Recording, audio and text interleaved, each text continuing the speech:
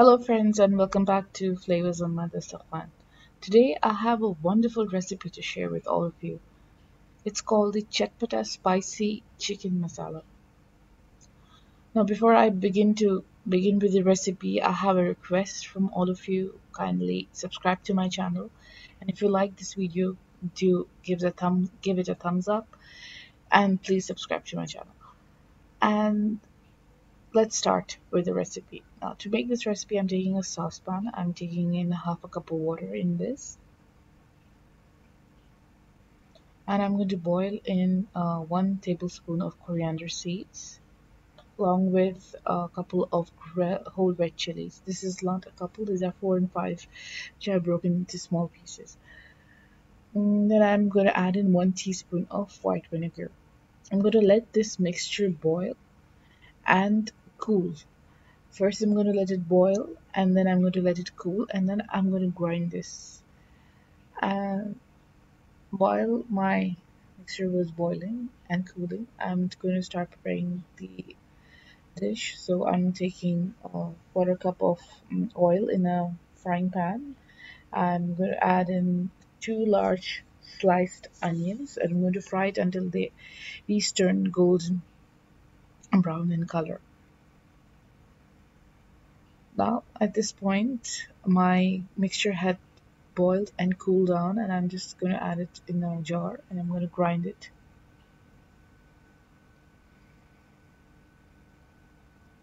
Yeah, put the lid on and grind it.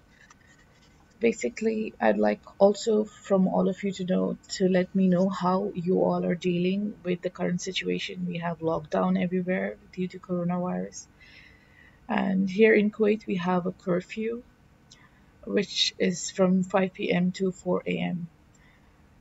Okay, coming back to the recipe, I'm going to add 1 whole garlic to this mixture and 4 to 5 green chilies, or as much spice as you can handle, into this. And I'm going to grind this mixture again into a smooth paste like this. If you ever thought of making a chutney, this could be a really good chutney. If you add a little bit of salt, this itself made tasted really nice. So this paste will go in the chicken when I start cooking it. So here my onions have fried. These are golden brown. This is a beautiful color. And I'm going to add in my 1 kilo of boneless chicken, which I have cubed into small cubes. I like small cubes, bite size. These are not even, these are smaller than bite size. I prefer that way, but it's not important. That's not necessary. It can be of any size. I'm going to add in the mixture that I had prepared. I just grind it to this, as you can see. I've adjusted my camera to get a better view of this, and I'm going to start mixing it. And yeah, this is how it looks. And here, this is tomato paste that I'm adding to this. It's just because I did not have tomatoes to this. But if you have tomatoes, you can add 2 large tomatoes to this instead of tomato paste.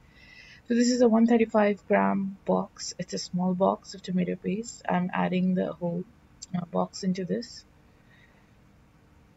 In difficult times like this, my tomatoes were over and I couldn't really order anything, even from the grocery store. So I had to use what was available to me.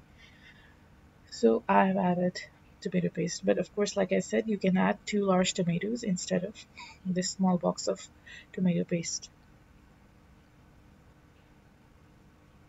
Next, this is a lemon syrup box that I'm taking a bottle of lemon syrup and I'm adding lemon juice to it. Basically, you can say squeezed lemon. But if you're using fresh lemon, you can take, I think 1 lemon would be enough, 1 big lemon, which if you can get 2 tablespoons of lemon juice. Now I'm adding my spices, red chili, cumin powder, and black pepper powder to this. And I mix it and saute this point. These are the only spices that will go inside in this dish. Saute it well, and this is yogurt, 1 cup, and this is Greek style yogurt, and so I don't have to whisk it. But if you're using normal yogurt, you it's better that you whisk the yogurt before you add it to the curry so that it does not curdle. Because a curdled yogurt does not really look nice in a dish. That's the only reason why you will have to whisk it before you add it to the dish. Now this is just the water that was in the jar, in the mixie jar from the masala that I had just grinded. I'm just added water to that, and I'm just adding the same water here. Again, water you can adjust as per your requirement. I have added around a cup of water, and I'm going to basically cover this pot and let this cook for around 15 to 20 minutes. And you can see after adding enough water, this is how it's looking. And I'm going to cover this, like I said, I'm going to cover this and let it cook for at least 15 to 20 minutes. After 15 to 20 minutes, this is how you can see the oil has separated and it's floating on top. And this means this dish is actually ready almost. And the final garnish is I've taken around 3 to 4. I've taken 4 green chilies. You can there's no set number. It's as much as you want to add. It's basically for it to look nice, and these chilies are not really hot, so it's okay, and it tastes really good. Add in coriander leaves. These are a bunch of it which I had chopped. And lastly, add in 1 inch of ginger. This is julienne I'm adding on top. This ginger julienne gives amazing, amazing taste. I mean, it enhances the taste of this dish to another level. So this is my dish is ready. I'm just covering it for 2 minutes for to let all the flavors infuse of the coriander and of the green chilies and of ginger. And this is the final look of my dish. This is an absolutely delicious dish. I had to make this keeping in mind the resources that I had. I was out of fresh tomatoes and fresh lemon, so I used what was available in my house, and I'm sure that all of you are also doing the same. I hope you will try this recipe. It is absolutely delicious. It was really, really nice. It was really chatpata. It was really spicy. It was really wonderful. Thanks for watching. I hope you like this video, and please share it with your friends, and please don't forget to subscribe to my channel. Thank you and have a great day.